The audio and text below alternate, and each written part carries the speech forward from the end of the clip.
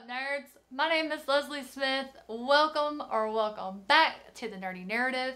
On this channel, I like to talk to you about all of the things that I read and all of the genres that I read in.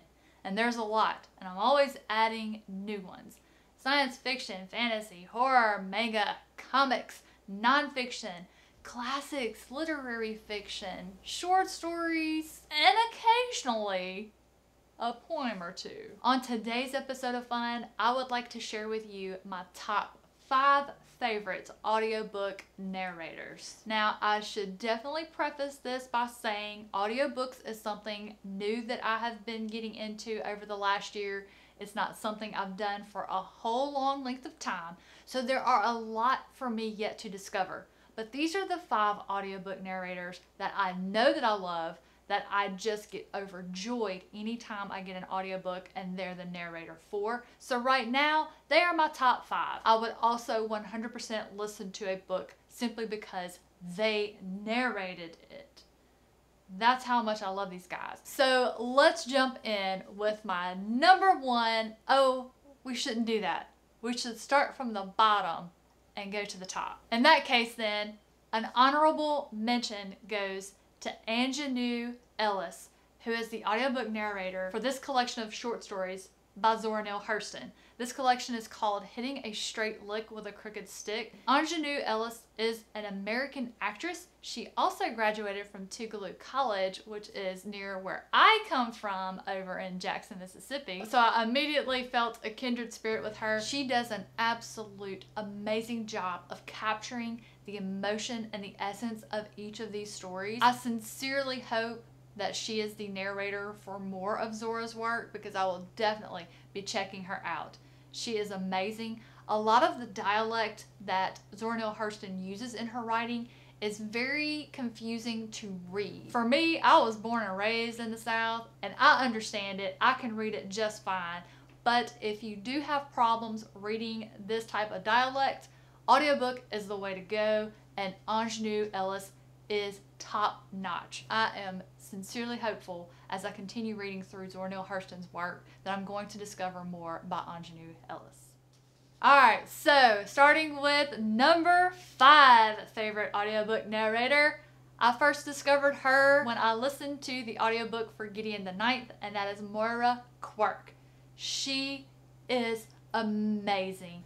She absolutely captured Gideon and Harrow perfectly. Their snark, their wittiness, the implication of emotion behind some of their dialogue exchanges, wonderful. Now this book, if you read it, there's a lot of characters, and the way that the author interchanges between using their title of their house or their title like Adept or Cavalier, or then their actual given name, she interchanges that a lot, and it's very confusing. But Moira Quirk in the audiobook gives each of these multitude of characters a different sounding voice. The first time I read it, I was very confused with the characters, but when I listened to the audiobook on a reread, it could be I remembered some of it, but I really felt I was able to distinguish the characters better because the audiobook narrator, Moira Quirk, gave them such a distinctive, different sound. Loved her. I am extremely stoked because I'm about to read Dark Age by Pierce Brown, which is the 5th book in the Red Rising series, and she is one of the audiobook narrators. I am so excited. I just about died. And if I haven't mentioned yet, I am a big fan of immersion reading, where I listen to the audiobook while reading my physical copy. So yes, Moira Quirk, number 5. Number 4. James Marsters.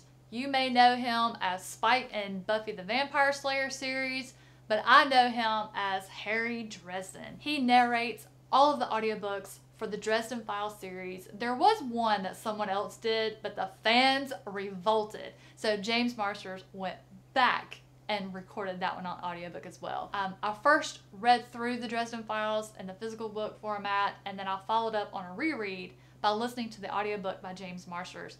And he just absolutely does a wonderful job. This man acts with his voice. You know, I mean, of course, you know, he's an actor, but the way that he is able to use his voice to somehow show movement, expression, emotion. I don't know how to explain it other than you need to check him out. It is amazing. I want to say someone else mentioned recently that he's the audiobook narrator for something else that they read, and they just kept saying, no, this isn't right. This is Harry Dresden. He doesn't belong here. So that is one negative thing, I guess, when you have the same narrator for an entire series.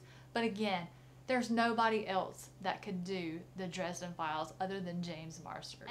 And my next audiobook narrator is coming in at number 3, but he and James Marsters are really neck and neck. They belong next to each other, but since I went with numbers, they had to get numbered, and that is Adam Gold. I experienced Adam Gold when I recently listened to Voice of War by Zach Argyle, which is his first book in his Threadlight series. Adam Gold knocked me on my tail with his amazing audiobook ability. He did wonderfully. He is, I dare say, a gentleman who is able to do a female voice well. It doesn't sound stupid or too simpering. It's done well. He doesn't try to make himself sound like a girl. He just ever so slightly changes how he talks. It's hard to describe, but if you have listened to anything by Adam Gold, you know exactly what I'm talking about. He can do such a range because this book by Zach Argyle has a lot of different characters with many different voices. Old men, old women, scary characters, good characters. I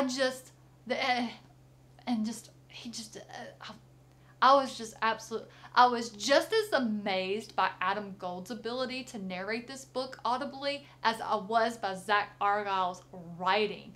This was my first introduction to both of these guys, and I'm hooked. I'm hooked. Please let Adam Gold do the second book in the Threadlight series. Zach, please get Adam. Please get Adam. And coming in at number 4, favorite Audible narrators, that is going to be Frank Muller. I first met Frank when I listened to the audiobook while I was reading Motherless Brooklyn by Jonathan Lethem.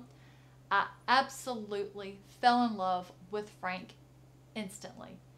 This book, as you can tell, takes place in Brooklyn. Not only was Frank top-notch with all of the different New York accents, he also was able to portray a main character that suffered from Tourette's that just really added to the overall story. This book is a comedy. It's hilarious, and Frank just added to that experience. Now, where I really, really fell in love with Frank is when I discovered he was the audiobook narrator for the Dark Tower series by Stephen King.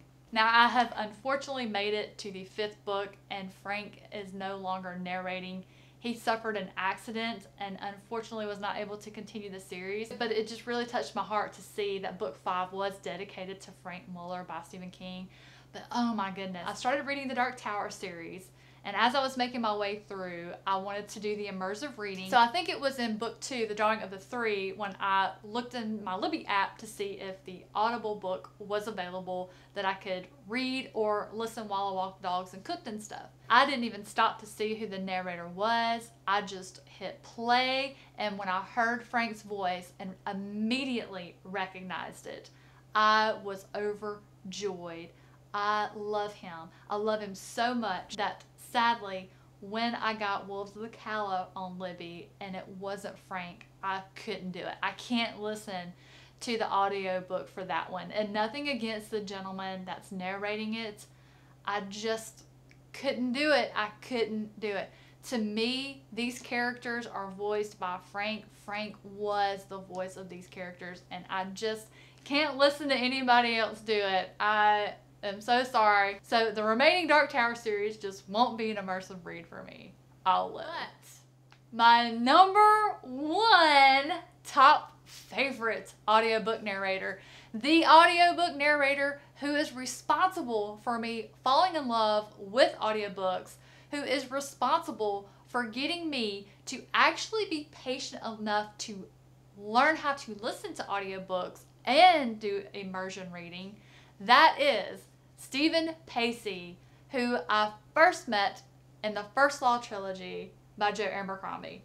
So here's what happened. I saw a video over on the channel Steve Talks About Books and Stuff. He was announcing that they were doing a read-along of the First Law trilogy and doing a giveaway. Well, this trilogy was already on my radar, and I decided I was going to put my name in the hat. And I won. So excited. First time I've won a book on anything. Part of the deal with a giveaway is to participate in the read-along. Okay, no problem. But any of you guys that have watched any of my TBR videos, you know I stack a huge load of books each month. Because I won the series halfway into the month, the only way I was going to have any chance of finishing the first book in the first month was to use the audiobook in conjunction with it. So I downloaded the Libby app, I checked it out from my library, and Stephen Pacey did the rest. He is amazing. I cannot imagine anybody else voicing these characters ever. I don't care if Stephen Pacey never does any other audiobooks for any other author, as long as he is the one who does Joe Abercrombie's characters.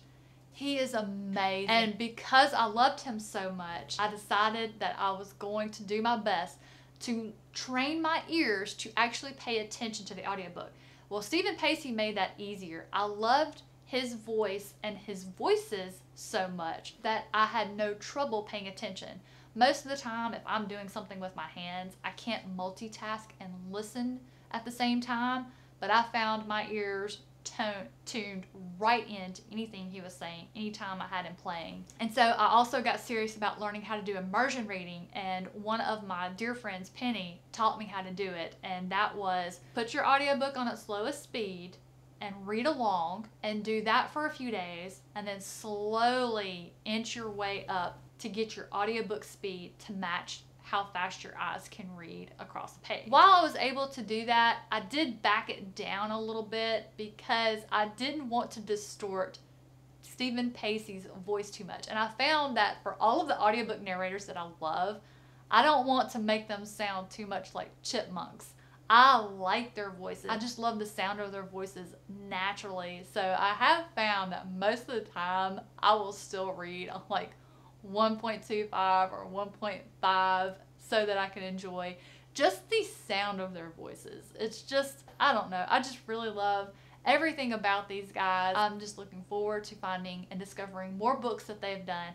Like I said, you know, once I clear out some of these stacks of books that I have here on my physical unread TBR, I will do a search by these audiobook narrators and start working through their backlog. So guys, what I want to hear from you down in the comments, who are your favorite audiobook narrators? There are some that you love I didn't mention. Please put those in the comments down below for me, along with maybe your favorite book that's narrated by them so I can try them out.